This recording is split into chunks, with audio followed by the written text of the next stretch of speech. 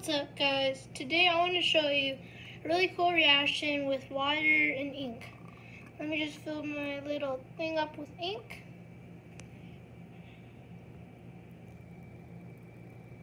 It's like cool how it like droops down.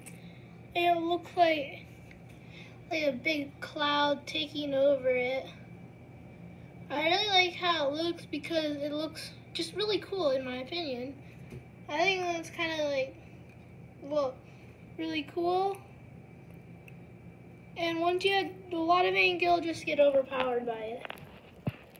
But this is really cool, and you should try it at home. All you need is ink, which you can probably get from like anything. And yeah, make sure to like and subscribe. Bye.